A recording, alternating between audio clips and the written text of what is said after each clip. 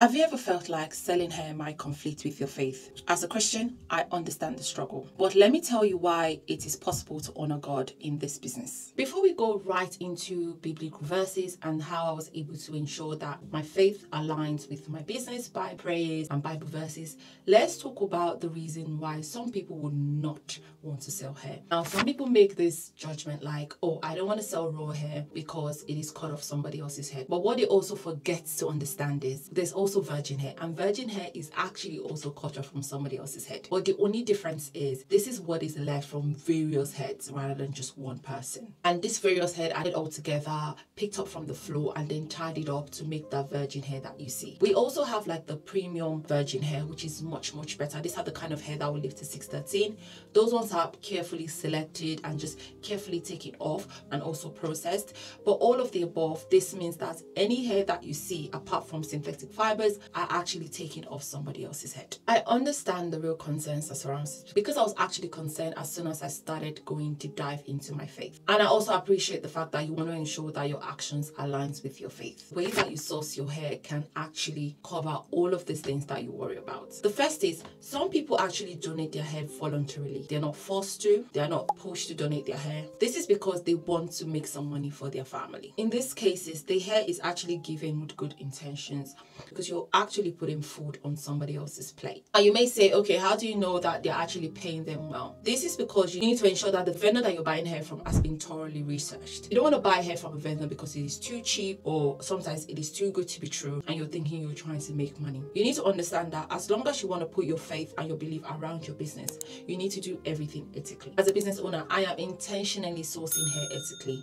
I literally speak to all of my vendors to understand where their hair has been sourced from. So sourcing hair for me just takes all of these worries away because I know that the person I'm getting this hair from is happy and is actually putting food on their own table. This will make me happy because I am in turn doing good to this person and their family. So it's really important to source ethically because honestly, there are some hair that are not ethically sourced and that is not good for your business. And usually these kind of hair are very cheap. These vendors are widely used. This is because in order to be able to get demand, they source their hair through ways that should not even be done. As it says in Colossians 3 verse 23 to 24, and it says, work willingly at whatever you do, as though you were working for the Lord rather than for the people. Remember that the Lord will give you an inheritance as your reward, and the master you're serving is Christ. This is what I do when I'm trying to source a vendor. I work willingly and I just don't do it because I want to make money. I make sure that what I'm doing actually aligns with what God will find acceptable. I am not perfect. Nobody is. But there are some things that you should do that even your common sense will tell you that what you're doing is wrong. Everything is not about, oh, I'm going to grab my Bible and see if it's there. You doing something that is wrong, your conscience will tell you what you're doing is wrong. You selling hair that is not ethically sourced, your conscience will tell you that what you're doing is really bad. Now let's move on to the next one that literally keys my faith in when it comes to aligning my faith with my business and selling hair as a Christian. How do you feel about selling hair as a Christian? Please leave it in the comments. Let's have a discussion around this because I know this is probably not going to be a very popular topic, but I'm doing this because I know that there are a lot of people out there that want to start this business, but they're really worried about just messing up their faith. Now let's move on to the next step that I do to ensure that when I'm selling hair as a Christian, it's aligning with my faith and my belief. Now the next one is my prayer and dedication. Now this might seem odd for some people, but when I actually sell my hair, I pray on my hair. When I get my hair from my vendors, I pray. And I also cover my bundles with the blood of Jesus. Lord, please cover this hair with the blood of Jesus. Anybody that wears this hair will wear it in confidence. The grace of the Lord would abide with them. Another one is integrity and transparency. As a Christian, we are called to be honest in all of our dealings, and I tell you, this can be hard. So this is why whatever I sell, I am transparent about it. I tell you as it is.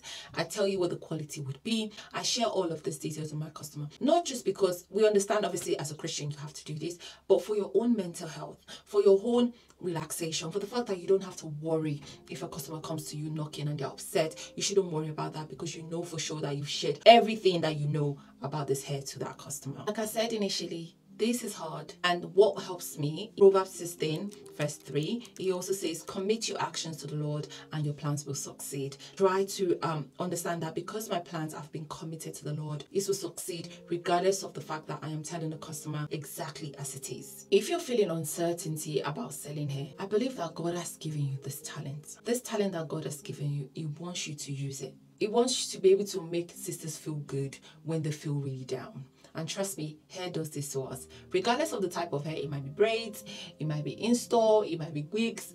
As long as someone looks beautiful, the beauty from the inside also shines through. Your business can also be a platform where you share kindness, encouragement, show love, you show people that it's not all about money, bring value, making sure that you're giving people from your heart. That alone, you're doing what is right. I also want to make sure that I help other Christians navigate into this business world. So I have a vendor list. You can find that in the description. This gets sold out, and the reason why I sell this out sometimes is because there's a quota that I need to sell in a month. If I'm exceeding that quota, I don't want to sell it because I feel and I fear my vendors are going to get overwhelmed and I'm not going to provide the best service that I want them to for me and for you. So this is why this gets sold out. But if I still have it in stock whenever you're watching this video, I have provided a vendor list. These are the vendors that I trust, I understand. Also, their values and the standards aligns with mine. And I also believe that they provide the hair that I am happy and willing to sell to all of my customers. Also, in that vendor list, I have tried not to just give you a vendor list. I have shared quite a lot of stuff in there. How to make payment, different types of payment ideas, how to price your wig. I even gave a coloring guide. I gave a packaging vendor on there. So it's like a book that is filled with other gems rather than just having a vendor list. I'm just gonna share a Bible verse to just make sure that you understand that God is with you. God has put this in your heart to start. Just make sure that what you're doing all through this process is right. Don't get greedy, because I feel like that is the issue here. When you start getting greedy, when you start idolizing your business, this is where the problem comes in. I get tempted, I still do sometimes, and I pray over it, to grab my phone in the morning and just check my Shopify and just see how many sales I've made, or just see my views and how many things like that. That is you idolizing your business, and it is not something that you should do if you're working and aligning your business with God.